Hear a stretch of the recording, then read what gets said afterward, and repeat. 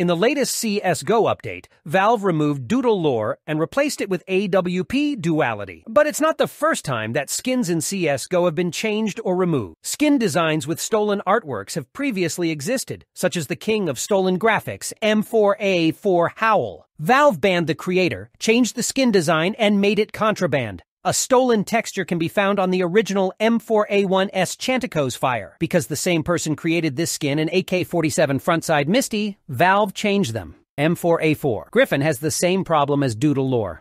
The author has stolen graphics, but instead of removing skin from the game, Valve has changed it a little. But skins in CSGO can be changed, not only because of stolen graphics. In SG553, Darkwig, and P2000 Urban Hazard, Valve muted colors because the original skins were too bright. M4A1's Decimator, or 5-7 Foul Play, meets the same reason for changing.